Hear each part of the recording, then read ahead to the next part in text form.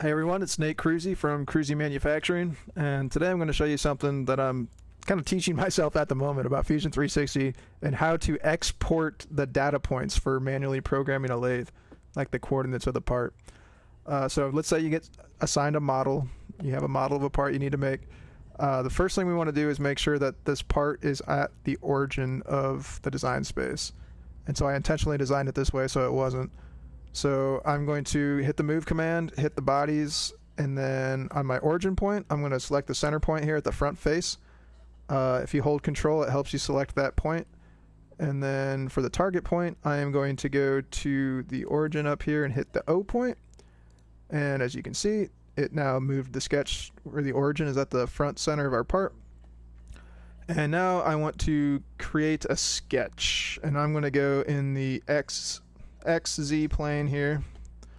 We're going to hit P for project. We're going to project that body, and now I'm going to hide the body, and I'm going to start drawing lines. So I only want half the part, so I'm going to draw a line from there to there, and then I'm going to delete this existing line, draw a line from there to there. I'm going to go ahead and just fill in all of these projected lines. Same thing down here. I'm going to delete that existing line, draw a new line from there to there, and that should just about do it. Delete all that. Okay, so now we have a sketch, and it is a closed sketch, which I think Fusion calls profiles, which is what we need for this script to run. So I found a script from Mod the Machine. I tried using it. I ran into some issues where like the numbers it gave me were funky, but I figured out I think what was going on. So there's some kind of conversion or something going on. But basically, to get the numbers that I want in inches, I had to divide this by 2.54. There's 25.4 millimeters in an inch. Something weird was going on with a factor of 10 in there. But I divided the X and the Y by 2.54. And because this is actually going to be our Z and this is going to be our X, I'll show you what I did. So to create a that add-in utility, that script, you go to Utilities, Add-ins, Scripts and Add-ins, Create, Python, just put in whatever description you want here. You'd hit Create, it'd show up here, and you can edit it.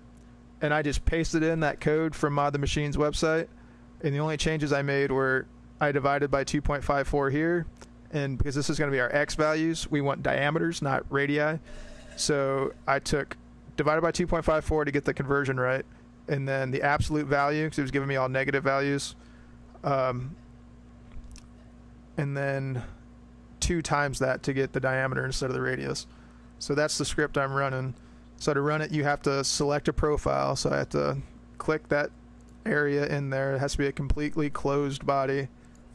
I'm going to run the script. I'm going to call it video sketch. Going to already exist. Have to override it. Let me open that up. Okay, so this is what it gives us. I'm just going to make this half the screen here. Alright, so I'm going to hide that too.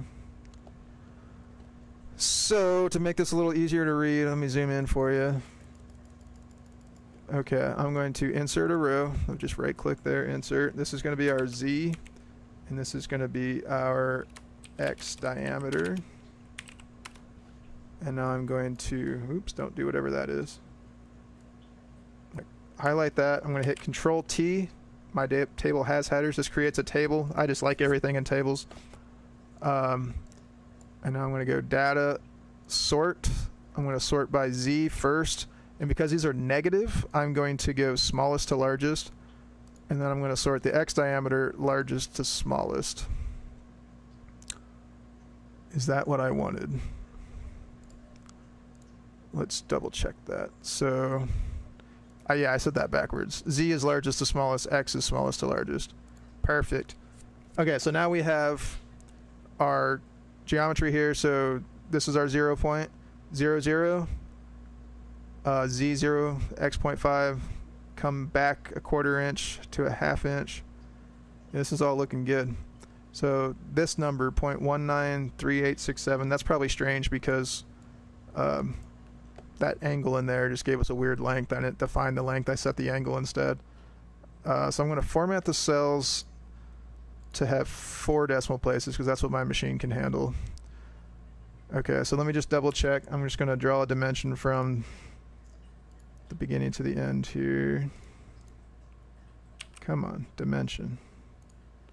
2.437. Okay, so those numbers look good.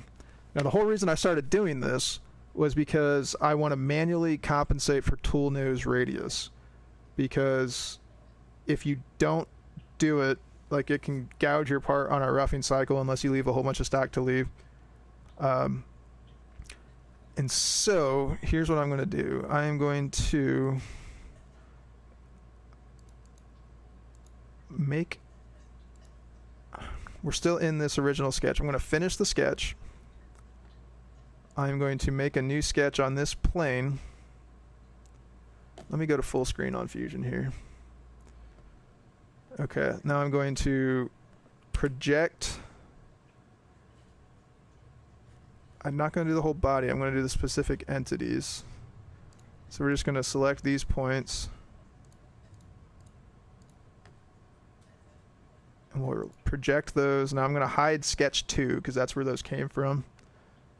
And I'm going to offset this line, this line, this line, this line, and this line. And I'm going to offset it 0.0313.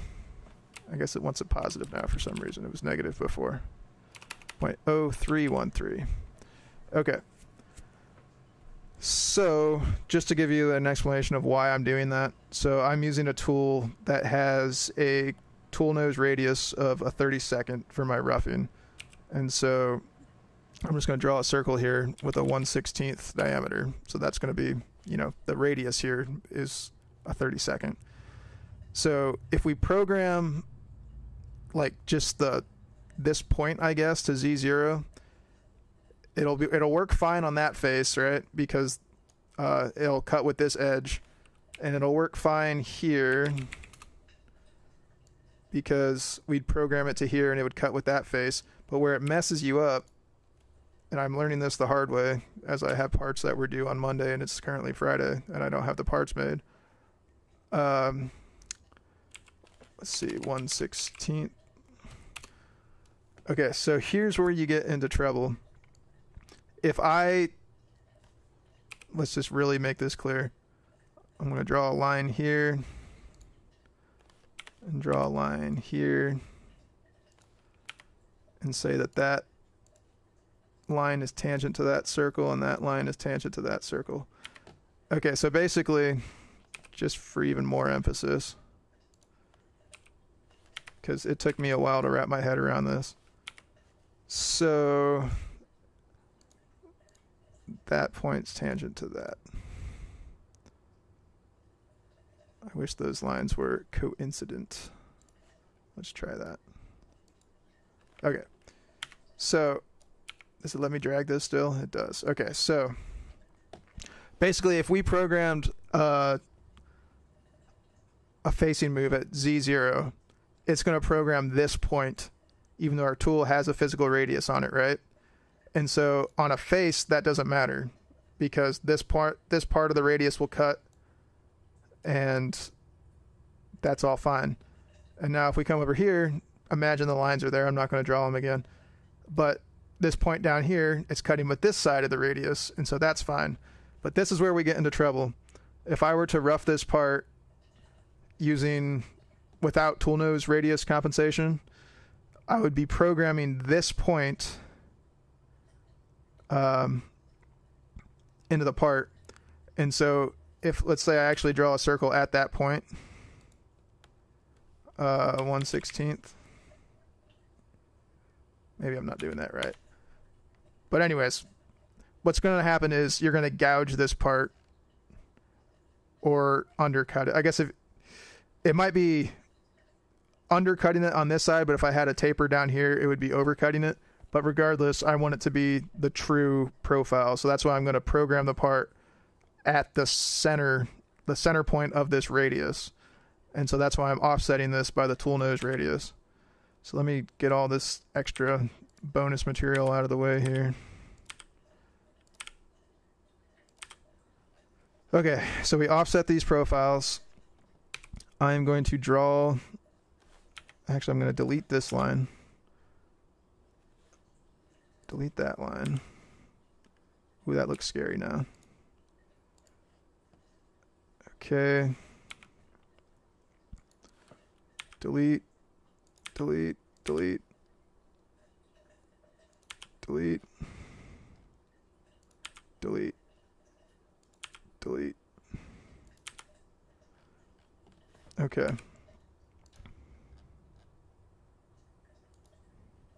I don't know why it didn't draw it there.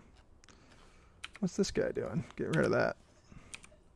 We don't want any extraneous lines in here because if we convert it to coordinates, it's going to show up, and we don't want that. Okay, so now I have a new profile, and I'm going to use my utility again. Add in scripts, export. We're going to call this video 0.0313. It already exists, but we're making a new one. This is our last video sketch. Here's the new one.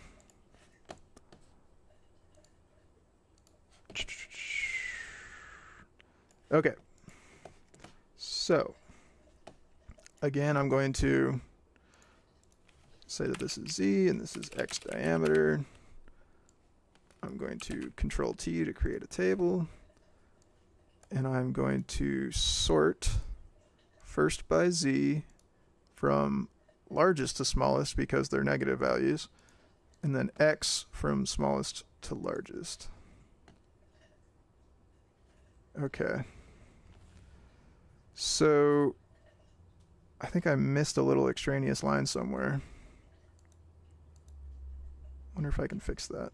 Because I'm getting a 0, 0 point here, and I should not be getting a 0, 0 point. Yep, that's why. There was a segment from there to there. So, okay, I'm just going to close this. Don't save. Select my profile again. Utilities, add in scripts. Export. Call it the same thing, 0.0313. Okay.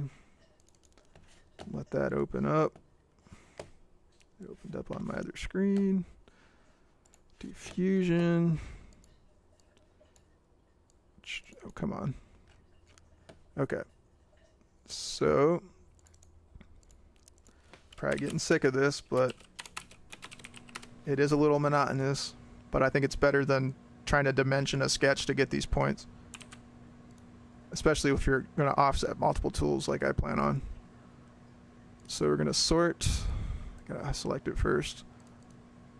Sort Z from largest to smallest because it's negative. X from smallest to largest. Okay. So now we have our points, and let's just double check them. From there to there is 0.28. I can't see it. 0.281, I think it says. 0.2813. So let's just check that. If we go 0.2813 times 2, 0.5626. So that one's perfect. Oh my goodness, stop that. Okay, so I think that gives us the points that we want. And then we'll just double check one more point. Our diameter here, 0.7813 equals 0.7813 times 2. Didn't need a whole column of that, but yeah, so there you go. And then if you want to make a new sketch, you would just offset it for a different tool radius, and this gives you the points. And then you just copy this into your hand code. And I'm kind of split. I thought about modeling in chamfers on here, like edge breaks. But I think I'm going to try to do that in the code manually. And the thing you have to work out, you have to remember for that is that if you're putting a radius, a fillet on the edge of a part, you have to account for it twice in X and only once in Z. But once I start actually programming the part again, I'm going to see if I think it makes more sense to put the geometries into Fusion directly. But I don't think it would give you like center points. So, and with all these decimals, I don't know if it's worth messing around with. I might just do it by hand to make sure that the controller can actually connect those points with a curve. So shout out to Mod the Machine for providing this code.